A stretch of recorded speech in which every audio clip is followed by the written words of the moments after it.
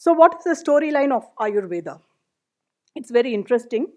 It begins with a conference on Ayurveda at the foothills of Himalayas. So what happened in this conference?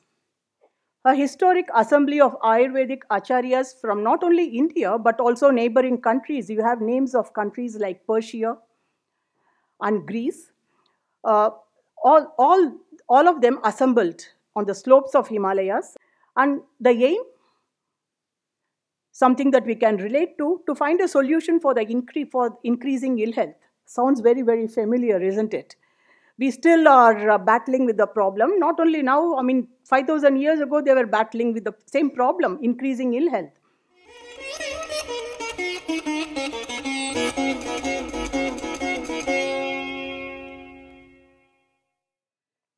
We are talking of a system which has been in existence for maybe 300, 350 years. So they have 300 years of observation and experience, research and development to understand how our system works and to manage health and disease. Now, when we talk of Ayurveda, something very unique pops out. This is a system which has been in existence for more than 5,000 years. It's a very conservative number, 5,000. It may be it's older than that as well. And what is important and interesting is that it has been in use continuously without a break. So we are talking of a system which has been in continuous use for 5,000 years. And you all can only imagine how much observations they would have made, how many diseases they would have encountered, how many patients they would have treated. But the question is, did they do it in a systematic way? Was there a framework which allowed them to, contextualize their observations in a scientific and rational way? So this is the fundamental question. So let us look at the past, present, and future. If the past has allowed Ayurveda to develop in a scientific and rational manner, so before going into the past of Ayurveda, so let us connect some very important dots from Ayurveda's distant past. But before that, let us have a very quick timeline of modern medicine, because we are all very familiar with modern medicine. We have tremendous faith and trust in modern medicine. And we know that it's something that has science and research and development and technology as the basis. So Hippocrates was the father of modern medicine. He lived between 460 and 377 BC, we all know. And he emphasized on logical rather than supernatural explanations for illness. And he relied on logic and tangible evidence to explain and treat diseases. But the dissection of human cadavers were forbidden on religious grounds. And so they did not have the anatomical details of the human system. He extrapolated human anatomy from that of pigs, which at that point in time was considered most similar to humans.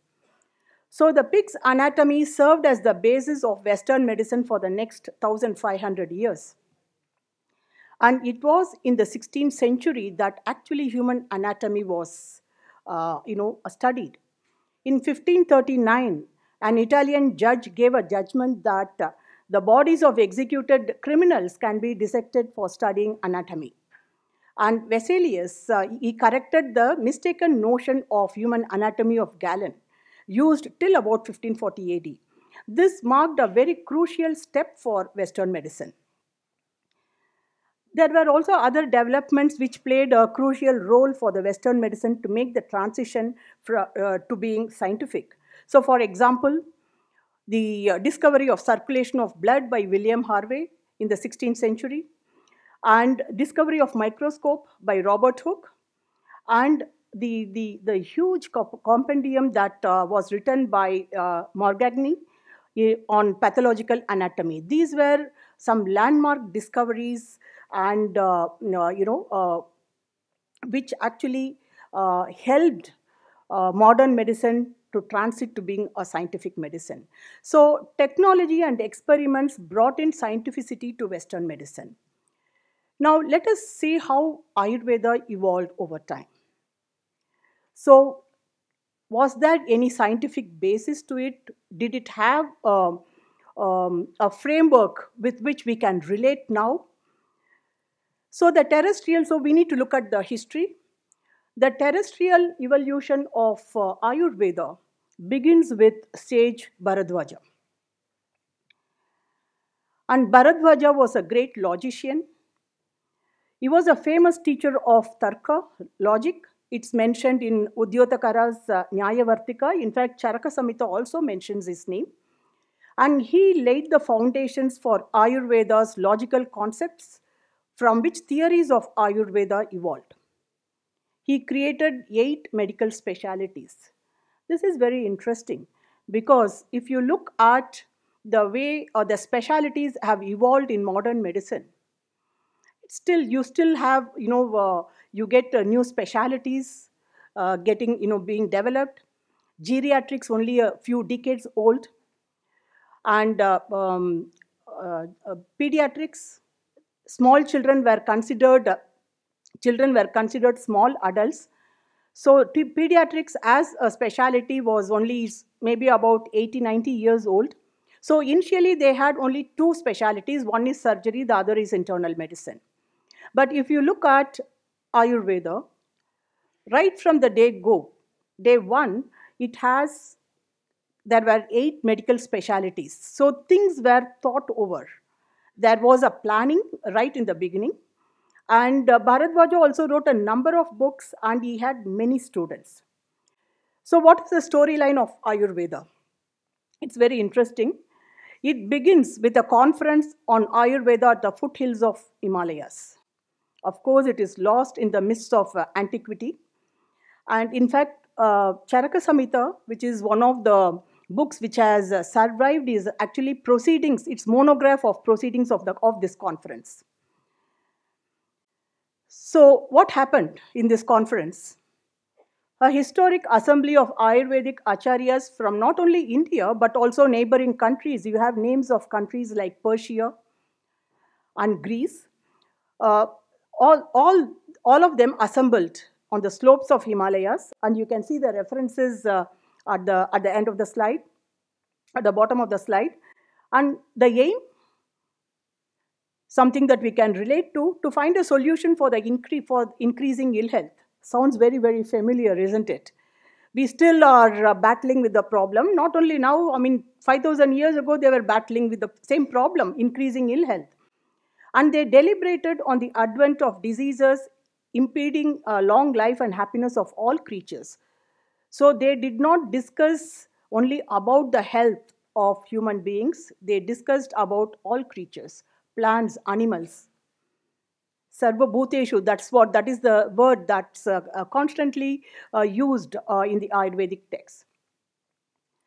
Bharadwaja explained the science of life and the 3 principles: etiology, symptomatology, and therapeutics as a means to well-being. In modern medicine, these 3 are still the major principles governing, underlining a medical science. Etiology, the causative factors, the symptoms and signs of the disease, and the treatment. The others deliberated. So just because Bharadwaja was a great acharya, they did not agree to whatever he said. They deliberated it, they debated on it, and then accepted these as the basic components of health or a medical system. Atreya was one of Bharadwaja's very famous students, and he chaired the conference that took place at the foothills of Himalayas. And he ushered in, he was principal, he was the main person in ushering in rational and scientific medicine. He built over what his Acharya had brought in. So Atreya was a great rationalist, teacher, and a Vaidya. He emphasized the importance of scientific and logical thinking in medicine. He emphasized the importance of scientific discussions, how important it is to have scientific discussions, the importance of having debates, conferences, etc. And he laid down elaborate rules and regulations for conducting meetings, how to choose topics. So if the audience is, if they are familiar with the topic, with it's the same domain, experts, and then how do you choose a topic? If the audience are not familiar with your area of expertise, then how do you choose a topic? And how to write and review scientific works. Teaching methods, he talks about teaching methods, he talks about writing books for experts and lay people, how to arrange and classify medical concepts for books, spotlighting salient points of a subject, how reason and logic are compromised in a hostile debate, and how to identify a true physician from a quack. All these are elaborated and emphasized by Atreya. And Atreya had many students, and of these students, 6 were very famous. And he asked his 6 students to compile all the information systematically, whatever was happening in the conference, whatever was being deliberated in the conference, to be systematically documented and written as a complete treatise. Now, all the 6 compilations were placed before Atreya and the committee of select judges. The committee found all the treatises were well written, and they accepted them, but that written by Agnivesha was considered the best and the most authoritative and declared so. Now, Atreya was instrumental in ushering in rational and scientific medicine, and his student, Agnivesha, he did the first time codification and systematic compilation of all information. So he made a detailed record of the exposition of not only his teacher Atreya, but also the proceedings of the conference.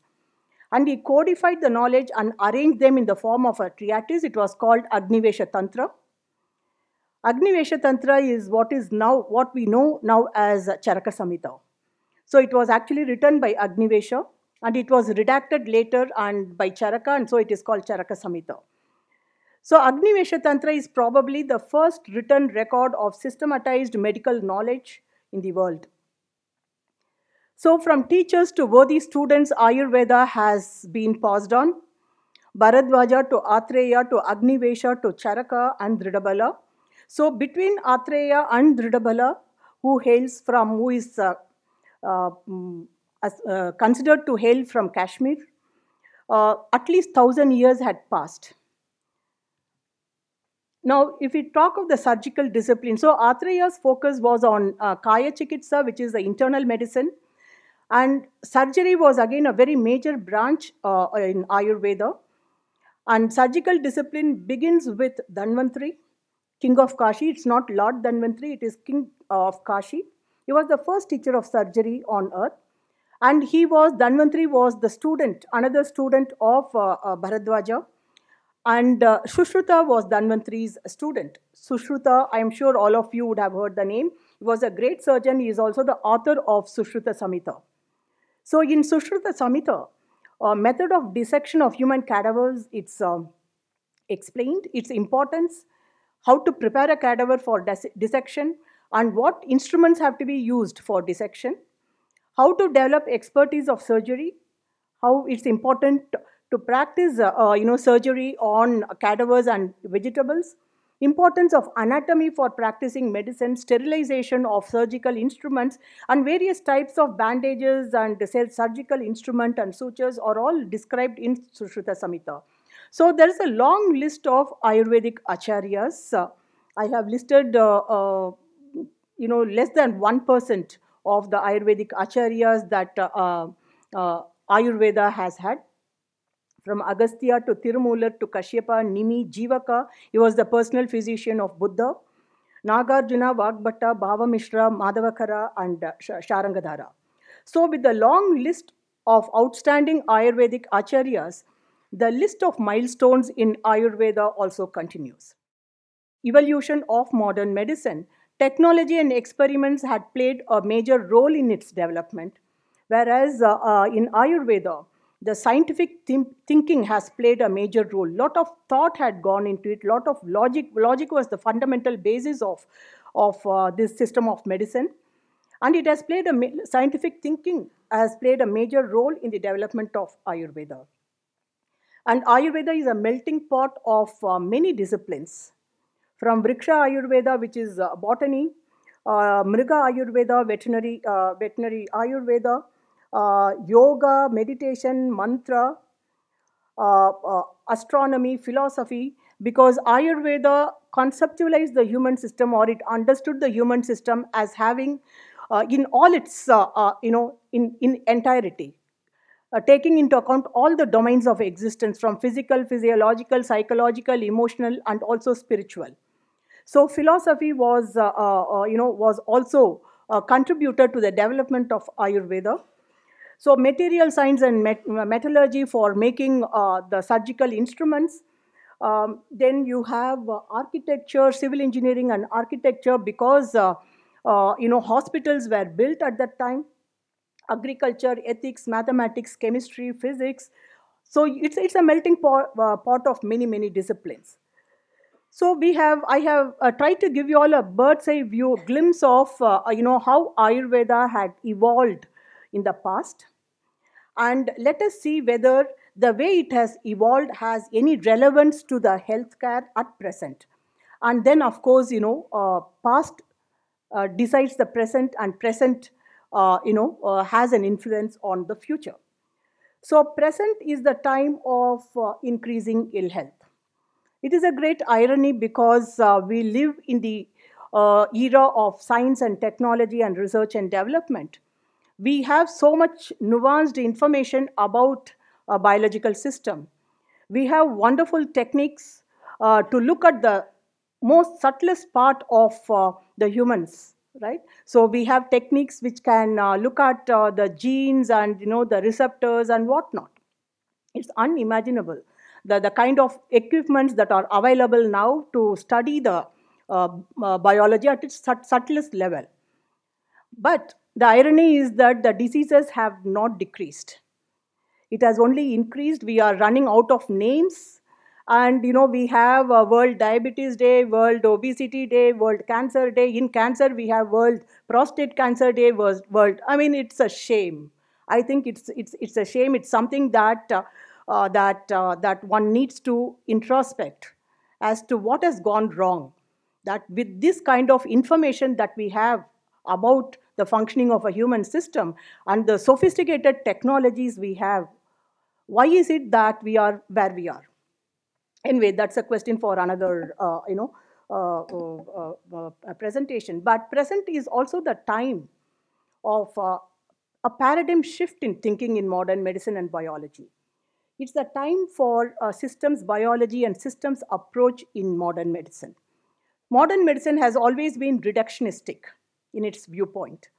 But now, there is a big paradigm shift, that they are talking about holistic medicine, holistic health, systems approach, and so on. So this is the model of human system, and we are all very familiar with it. Anything physical in the world, including our human system, body, is made up of atoms. So atom is the fundamental building block of everything physical in the world, including the human body. So atoms make molecules, molecules make organelles, you have cells, then you have tissues, organ system, and the entire organism.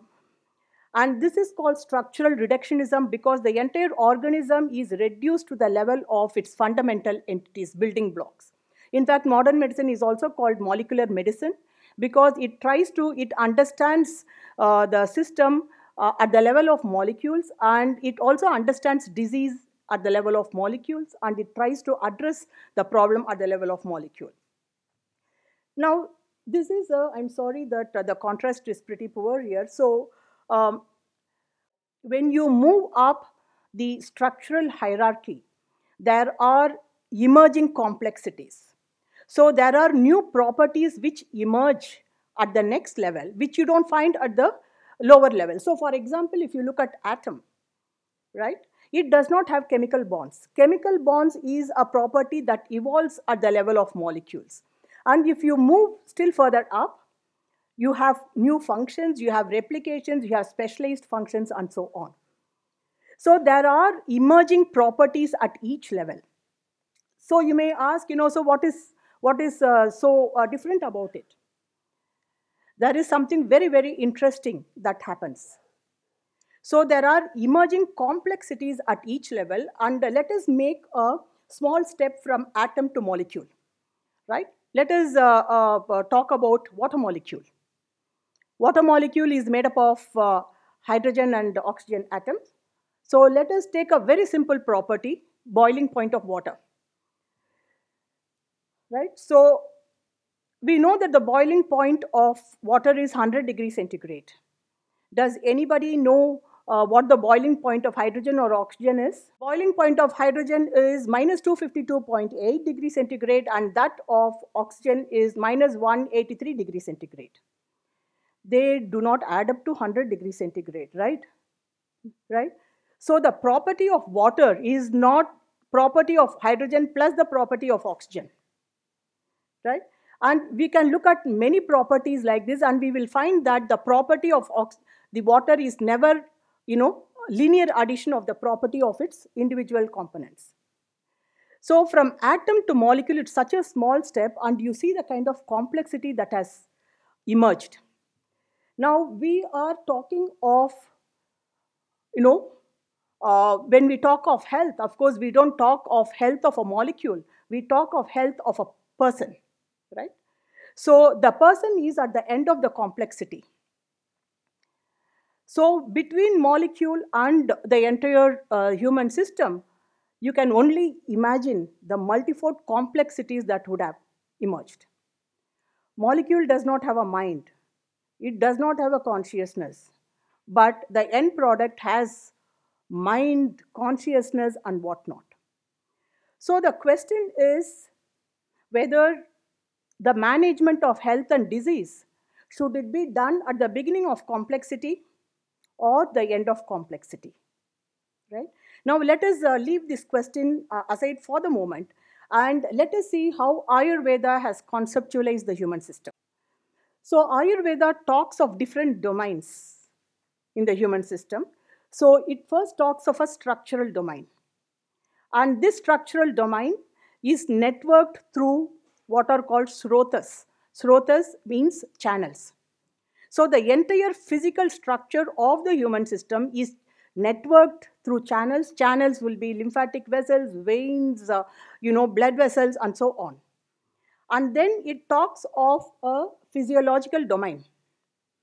It is networked through a set of parameters defined by Vata, Pitta, and Kapha. I'm sure all of you would have heard of these terminologies, Vata, Pitta, and Kapha. And then you have a psychological domain, which is networked through a set of psychological parameters defined by Sattva, Rajas, and Tamas.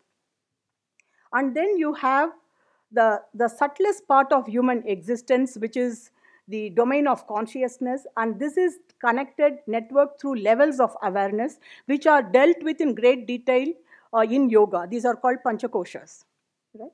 So you see how the four domains are intra-networked, intra-connected. Not only that, you can see the areas of overlap. Right? So for example, the structural and the physiological domain is connected through these parameters defined by Vata, Pitta, and Kapha. Then the psychological and the physiological domain is again connected through Vata, Pitta, and Kapha. The psychological and the domain of consciousness is connected through Sattva, Rajas, and Tamas. And these are subdivided into 16 subtypes. And then the subtlest domain, I think the beauty is here. I do not know whether you all have picked up this. The subtlest domain of human existence, which is the consciousness, is connected to the gross structural domain through the first level of awareness. The first level of awareness is our body.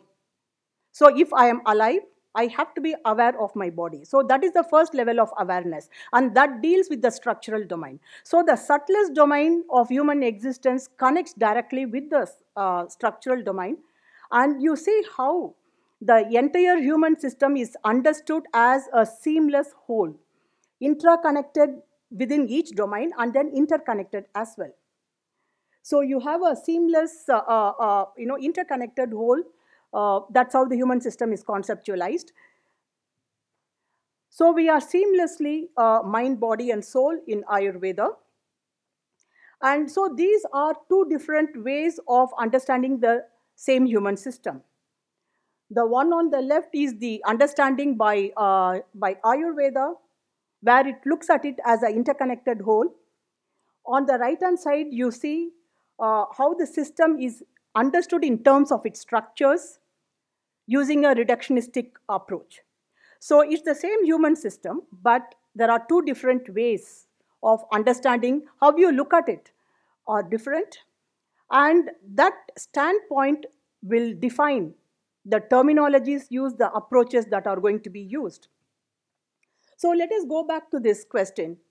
Which level do you manage the health and the disease of humans?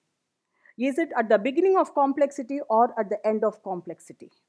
You don't have to be a scientist or a doctor to say that you have to handle it at the end of complexity, right?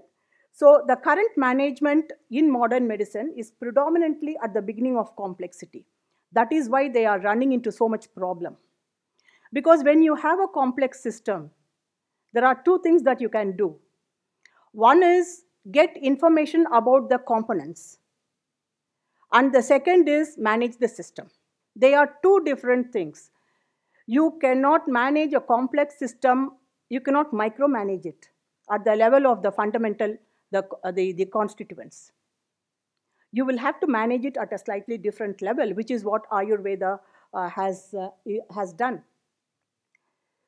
So you have Ayurveda, which understands the human system as a seamless interconnected whole. And then this is in stark contrast to the structural hierarchical understanding of the human system by modern medicine. So this picture captures the fundamental difference between these two systems. So on the right here, left, you see the bird's eye view of a landscape, forest.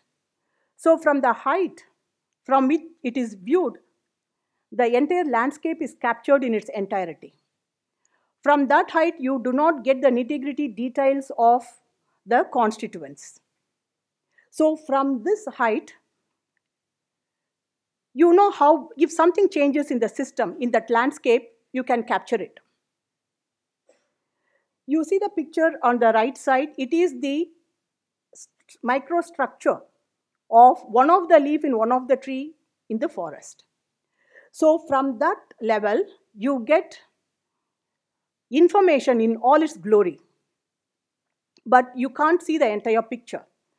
From this height, you see the entire picture in its entire glory, but you don't get information on the individual components. So these are two different complementary ways of looking at the same system.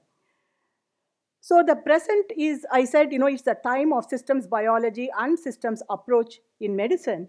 And you see how Ayurveda, by the sheer way difference in which it has conceptualized the human system, it is way ahead of the curve. It is way ahead of modern medicine in the way it handles the system as a whole. Now, I would like to take you all through a bit more, some more information on how Ayurveda actually, at the pragmatic level, how it handles health and disease. So conceptualization is one thing. Has it been able to translate it into a workable model? I think that is a more fundamental, important question. So Ayurveda has classified the human system into two groups, subtle, sukshma, and sthula sharira. And it has further subclassifications. It has classified it based on structure, where the entire focus is the physical aspect of the body. Then there is a functional classification, and here, the focus is on physiological and psychological aspect. Of course, when you say physiological, implied is that there has to be a physical basis. Without a physical basis, there is no physiological functions. And then you have the system-wise classification, which deals with physical, physiological, and psychological aspects of human existence. And then you have the subtle aspect, the Sukshma Sharira, where the levels of awareness are dealt with, and this deals with the psychological and realms of other realms of awareness. So let me quickly take you all through this functional classification, because this runs as an undercurrent to the entire Ayurvedic understanding of health and disease, and also how it manages health and disease. So Ayurveda has identified three functions it considers important: movement, transformation and metabolism, and transformation and growth. So in the specific context of Ayurveda, these are called Vata, Pitta and Kapha. I will refer to these as VP and K for convenience. VP and K are characterized by a set of parameters which are biophysical, chemical, physiological, and psychological in nature. And it encompasses the entire psychophysiological functions. So there are no psychophysiological functions which comes outside the purview of this classification of Vata, Pitta, and Kapha. So these are some examples of some of the parameters. So you see that the parameters are all biophysical parameters, like dryness, fluidity, adhesivity. I would like to mention that although the information is given in English, all this information is taken from classical Ayurvedic texts. So none is, coming out of my own imagination or interpretation. So in the biophysical parameters, you see dryness, fluidity, adhesivity, size, stiffness, viscosity, and so on. And then you have pH. Of course, Ayurveda does not use the word pH. It talks about acidity. So the inference is that it indicates pH, temperature. And then you see the psychological parameters: creativity, anxiety, confidence, leadership, quality, patience, fear, endurance, insecurity, and so on. All these parameters comes or classified under Vata, Pitta, and Kapha, and it actually these parameters are associated, connected with each other. So I have represented them as a network, and you can see that the parameters from V1 to V7 denotes parameters under Vata. Would you like me to wind down? 5 minutes? Yes. Okay. Okay, so you see that it is as it's a network which has parameters defined by Vata, Pitta, and Kapha, connected with each other. And when this network is in balance, it denotes health, and when it is perturbed, it denotes disease. And something very ingenious that our ancestors have done is that they have made VPK as a common platform. Because the human system is understood in terms of Vata, Pitta, and Kapha, everything, all factors which impact health and disease comes under Vata, Pitta, and Kapha, be it food ingredients or medicinal plants or even symptoms, lifestyle activities, everything can be understood in terms of Vata, Pitta, and Kapha. So the management is very, very comprehensive.